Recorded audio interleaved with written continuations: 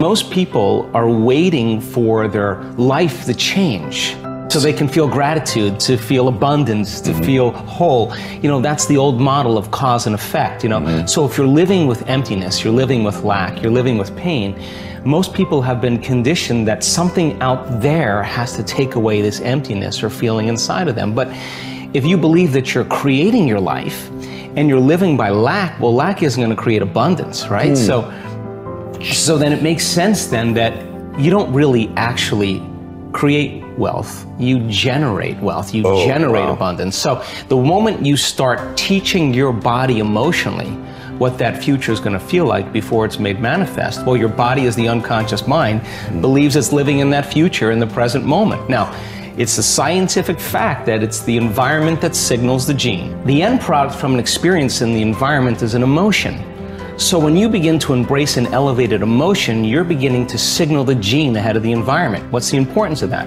Well, genes make proteins, and proteins are responsible for the structure and the function of your body. And the expression of proteins is the expression of life. So by you creating an elevated emotion and teaching your body what that future will feel like before it's made manifest, your body's starting to live in that future reality in the present moment. Now here's the key.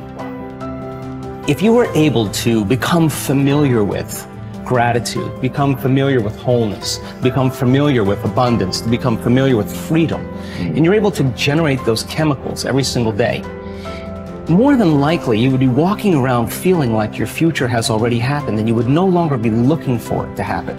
You would already feel like it has happened. Now, what is the importance of that? Well, you're literally becoming somebody else. So you're leaving your lack, you're leaving your guilt, you're leaving your emptiness behind. Your personality, literally, Ed, is made up of how you think, how you act, and how you feel. And how you think, how you act, and how you feel is your personality, and your personality is intimately connected to your personal reality, your life.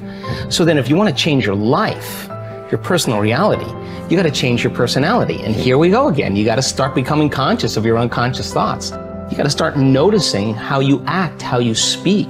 You got to pay attention to how you're feeling. Some people would live in guilt their whole entire life and don't even know it's guilt because at least it feels like them. So then when you start doing that, you begin to objectify your subjective self. So then when you begin to make small changes, back to thought, a new thought should lead to a new choice. A new choice should lead to a new behavior. A new behavior should create a new experience, and a new experience should create a new emotion. And that new emotion is teaching your body chemically to understand what your mind has intellectually understood. Now your body is embodying the truth. I believe in human possibility, human potential, and I think that one of our biggest limiting beliefs is the belief of how limited we really are.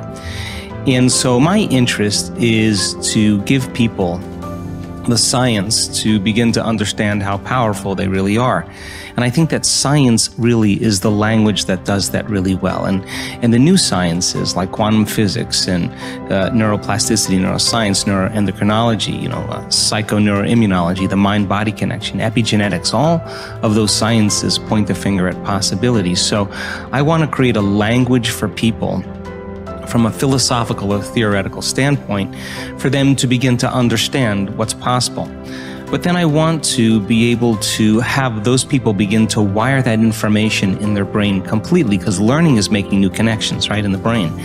But remembering is maintaining and sustaining those connections. And it's so much easier to lose our vision than to remember it, right? So then we have to begin to hardwire the brain or install the neurological hardware in preparation for an experience. So the more people understand what they're doing and why, then the how gets easier. So I want to then set up the conditions in an environment, in a workshop where people can begin to apply or personalize what they learn so that they can have an experience. An experience then further enriches the brain. But the prize of an experience is an emotion.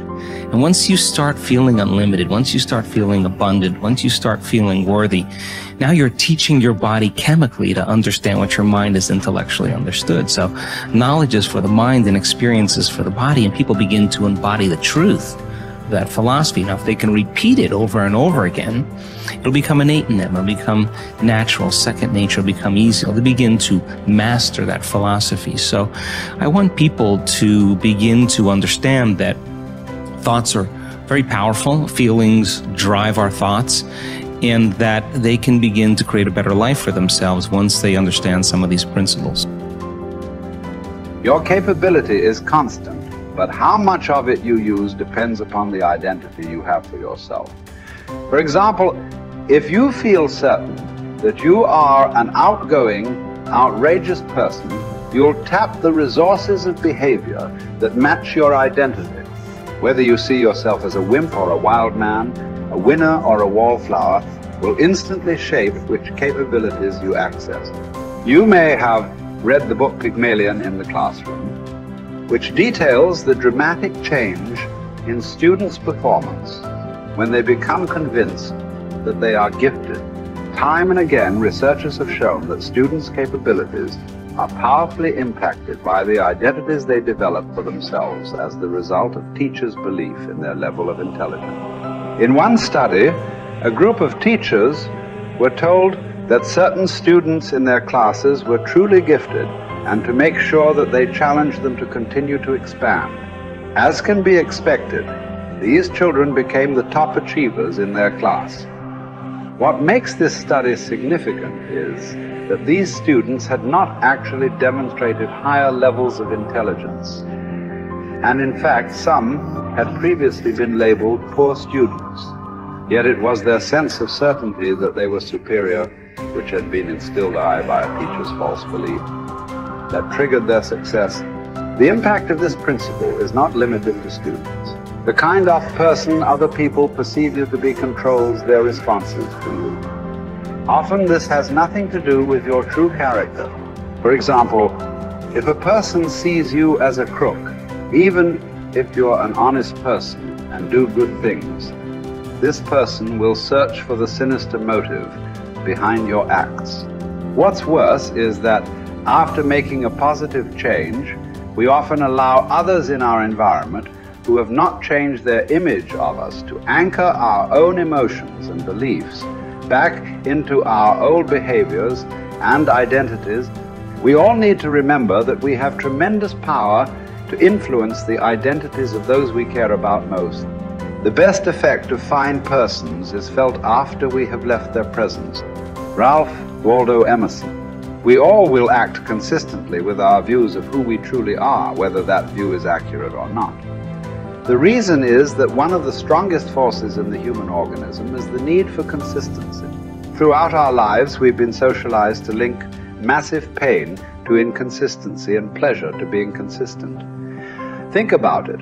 What labels do we attach to people who say one thing and then do another, who claim to be one way and then behave another?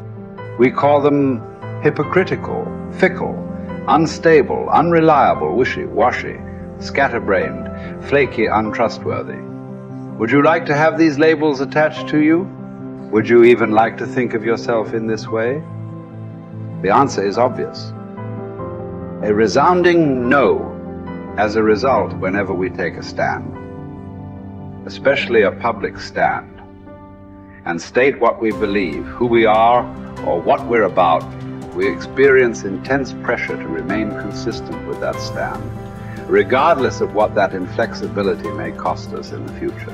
Conversely, there are tremendous rewards for remaining consistent with our stated identities. What do we call people who are consistent?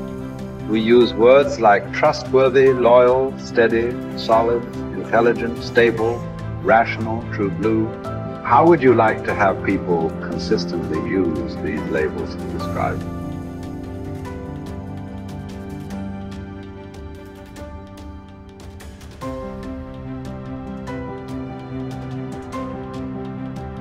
Becomes irrevocably tied to your ability to avoid pain and gain pleasure.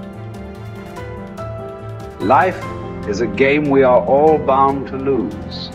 The man who looks for the morrow without worrying over it knows a peaceful independence and a happiness beyond all others. Whoever has said, "I have lived," receives a windfall every day he gets up in the morning. Confronting the worst-case scenario saps it of much of its anxiety, inducing power. Happiness reached via positive thinking can be fleeting and brittle. Negative visualization generates a vastly more dependable calm. It is a ridiculous thing for a man not to fly from his own badness, which is indeed possible, but to fly from other men's badness, which is impossible. Hour by hour resolve firmly to do what comes to hand with dignity and with humanity, independence, and justice. Allow your mind freedom from all other considerations. This you can do if you will approach each action as though it were your last, dismissing the desire to create an impression, the admiration of self, the discontent with your lot. See how little man needs to master for his days to flow on in quietness and piety. He has but to observe these few counsels, and the gods will ask nothing more. When force of circumstance upsets your equanimity, lose no time in recovering your self-control, and do not remain out of tune longer than you can help. Habitual recurrence to the harmony will increase your mastery of it. If you apply yourself to study, you will avoid all boredom with life. You will not long for night because you are sick of daylight. You will be neither a burden to yourself nor useless to others. You will attract many to become your friends, and the finest people will flock about you. Life is neither a glorious highlight reel nor a monstrous tragedy. Every day is a good day to live and a good day to die. Every day is also an apt time to learn and express joy and love for the entire natural world. Each day is an apt time to make contact with other people and express empathy for the entire world. Each day is perfect to accept with indifference all aspects of being. Perhaps struggle is all we have because the God of history is an atheist and nothing about his world is meant to be. So you must wake up every morning knowing that no promise is unbreakable, least of all the promises of waking up at all. This is not despair. These are the preferences of universe itself. Verbs over nouns, actions over states, struggle over hope. And here are two of the most immediately useful thoughts you will dip into. First, that things cannot touch the mind. They are external and inert. Anxieties can only come from your internal judgment. Second, that all these things you see will change almost as you look at them, and then will be no more. Constantly bring to mind all that you yourself have already seen change. The universe is changed. Life is judgment. Each of us is impermanent wave of energy folded into the infinite cosmic order. Acknowledgement of the fundamental impermanence of ourselves unchains us from the strictures of living a terrestrial life stuck like a needle, vacillating between the magnetic pull of endless desire and the terror of death. Once we achieve freedom from any craving and all desires, and we are relieved of all titanic fears, we release ourselves from living in perpetual distress.